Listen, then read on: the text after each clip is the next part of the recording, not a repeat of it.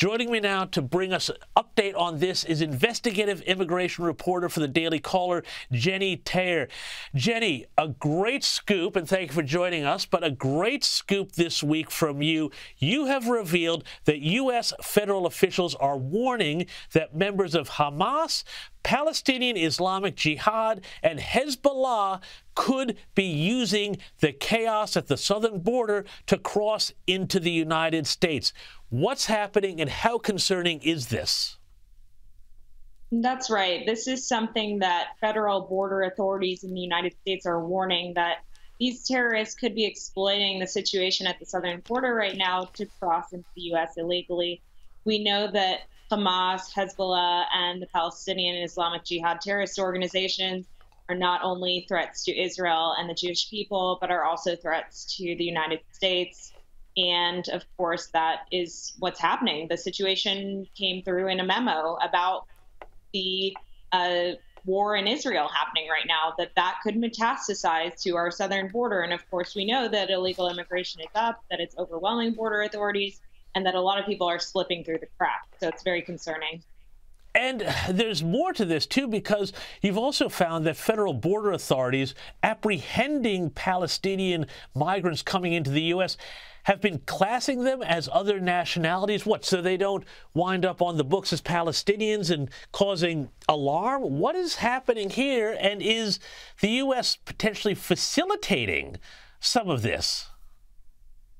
The situation is that we just don't know how many Palestinians are coming across because you have a system in place right now, because the U.S. doesn't, of course, recognize Palestine as a country when the country of origin is being reported. Even if a migrant has the Palestinian Authority issued passport, if they do have documents, they are normally categorized as Israeli in a lot of cases, just because that's the nearest only option. And there's no actual blanket policy about this. And so it forces these agents to make kind of arbitrary decisions about how they should classify these people. Of course, with this current memo, maybe that will change, but it is something that is alarming due to the fact that we have this situation in Israel, and then it could be coming across our southern border. And Jennie, to be quite clear, too, we know about this because these are the migrants that have come through that have had contact with border officials, the ones who they've picked up. But there could also be, quite easily, for every one that we know about, another one who we don't, who is already in the country. Right, exactly. We are just seeing this massive surge in illegal immigration, surge in fentanyl, a surge in migrants from outside of Mexico and Central America. This is something that is definitely a national security risk. We saw the number of terrorism apprehensions, migrants whose names appear on the terror watch list that have crossed illegally, surged in numbers we just haven't seen ever before in our history. It's something that is just out of hand, out of control. And within the United States, authorities also have their hands tied when it comes to law enforcement authorities to be able to go after people who are committing crimes that are here illegally or that should be deported based on visa overstays. It's just not a priority under the Biden administration. Well, it sounds like it's an absolute tragedy waiting to happen, but I want to ask about the efforts to stop all of this. Texas's Attorney General has filed a lawsuit seeking to block federal agents from cutting and destroying the razor wire that the state has installed. Will they be successful? And, I mean, how can Homeland Security be against anything put up to stop people from coming across illegally?